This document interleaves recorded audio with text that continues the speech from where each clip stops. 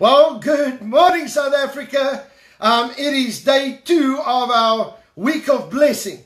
All right, I want you to know that this is going to be an amazing week as believers to start standing together, getting ready to go and make a difference. All right, it is Tuesday morning, the 27th of October, and we are going to get right into blessing our nation. But I'm going to teach a little bit, because as we go day for day, I'm going to teach you a principle, and then we're going to apply it for that day. All right, we're going to keep on applying these principles, because we are going to release the blessing of the Lord over this nation. We are not going to allow any demonic assignment, agenda, focus to take hold over this nation, particularly in this week.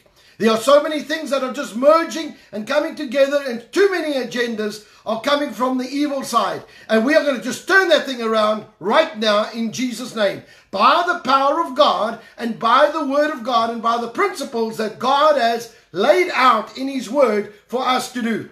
So let's get right into it. James chapter 3, I want to deal with 2 issues today, and we're going to pray. James chapter 3 verse 10 states the following: out of the same mouth proceed blessing and cursing. My brethren, I want you to see this. He's talking to Christians. You know, we sit down and think that somebody curses somebody is always an unsafe person. We've got this perception that if somebody's going to curse you, it's somebody really bad. I'm telling you right now, Christians curse each other. I need you to understand this. It's really important. Now, how do I define a curse? It's actually very simple. The minute I say something that lines up with the demonic's strategy or demonic's plan, the minute I sit down and I say, listen, I'm going to do this, and I line up, I speak negative, I speak death, and I do whatever the devil wants. Remember, the devil comes to do 3 things: kill, steal, to destroy. If I have my words lined up in any of those 3, I am going to be lining up with the devil's strategy. That is what we call a demonic agreement. As much as we stand 2 or more agree upon something on the good, you could stand on the negative. And so many of us as Christians, we line ourselves up with a negative report. We line ourselves up with the agenda that Satan has to destroy this nation. So many of us have caught ourselves busy permanently speaking negative about the situation, against the government, against the leaders, whatever it is. We need to be careful, because we are actually cursing our nation. If we sit down and say our nation's not going to work, our nation's no good, I'm telling you right now, you are going to get what you say. And so I want you to know that God is expecting us to not operate the same way that the devil does. All right? He's expecting us to bring blessing in place of curse. How do I speak blessing? I start lining myself up with the word of God. Now, what does the word of God say? The word of God says that there is a blessing in store for those who serve God. You can change the entire atmosphere of this nation if you are a Christian and release life and speak blessing. Let me explain another scripture to you, and we'll combine it now.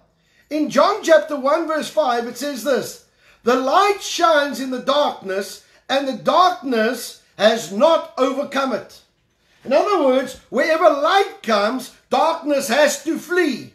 Here comes the issue. Are you releasing life and light, or are you releasing death and darkness? As long as you release life, it automatically starts restricting the demonic. Satan and his cohorts cannot stay where the blessing of the Lord is being released, because when you release the word of God, release the blessing, angels are going forth to go and perform the miracle. Remember, you're not fighting the principalities. The Holy Spirit is sending the angels out. The Holy Spirit and the angels are busy on this earth. And so you need to know that as you release the word, angels are mobilized to fight for you, changing the atmosphere, restricting the plan, restricting the purpose over our nation. And so this morning, we are going to pray over this nation. Number one, we are going to repent for releasing curses over our nation as the church. I want to make a statement. A very large portion of what's going on in our nation is directly aligned or assigned to the church. But why? Because we have cursed this nation. We have spoken negative over this nation. We have done things that are ungodly over this nation. We are Christians, but as soon as you do it, you have power, you have authority. And if you use that authority in the wrong way, it's still going to operate. And so firstly, we need to repent and say, God, please forgive me where I have cursed our nation. Then secondly, what we're going to do is in the light, we are going to release and declare light and blessing and favor over this nation. And we're going to turn the atmosphere over your area. And wherever you are, you're going to start seeing things start lightening up. And even though it should be a gloomy, heavy week, it's going to end up lighter, and you are going to help us, because as every Christian does this, it starts changing the atmosphere in Jesus' name. And we need to change this atmosphere. We need to change the agenda that Satan has over this nation in Jesus' name. And so we are not going to just go down the negative road. We are going to speak life, we are going to speak blessing, and we're going to release the power of God this morning in Jesus' name. Remember, the Bible says that you are light. You are the light. You need to be the one standing up and releasing and declaring what needs to happen. We as Christians carry the highest authority, and we need to be careful what we say, because it actually takes hold and things start happening according to what you have said. So let's pray together. Lord, we come before you this morning. We thank you, Lord, that you are in control of our nation. Lord, we ask you right now in the mighty name of Jesus to forgive us, Lord, each one of us, where we have cursed our nation, cursed our businesses, and cursed our families in Jesus' name. Lord, we ask you right now to forgive us of every negative word that we have spoken against our society in the name of Jesus. Lord, we thank you that you are faithful and just to forgive us of all unrighteousness. And Lord, we ask you to forgive us of every negative word that we have spoken, where we have cursed anything around our nation. Lord, where we have stood in agreement with the demonic and coming to demonic agreements and agreed with the devil over our nation. Lord, we thank you that today it changes. And so right now, thank you, Lord, that we are forgiven. But as the body of Christ, Lord, we pick up our authority.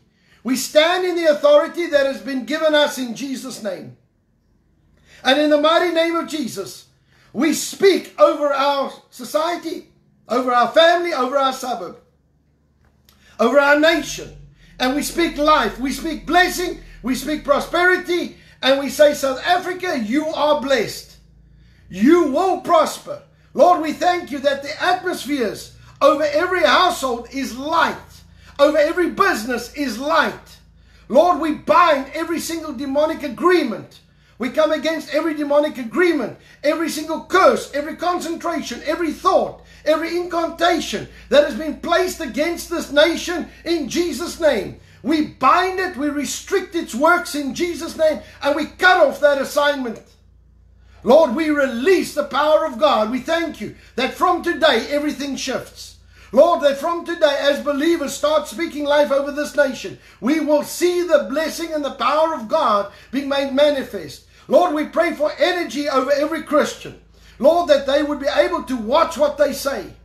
Lord, I pray that you're going to just give them the strength that they don't utter negative words and end up declaring negative and death over our nation in Jesus' name. Father, we thank you for your blessing. We thank you for the power of God that is moving. And as we stand in agreement, Lord, your word says, where two or more agree upon anything on this earth, it shall be done. Lord, we stand in agreement and we release the blessing of God and the peace of God over our nation. We thank you, Lord, that as we stand together, we are going to see a major shift and a major move of your Spirit in Jesus' mighty name. And everybody said, Amen and Amen.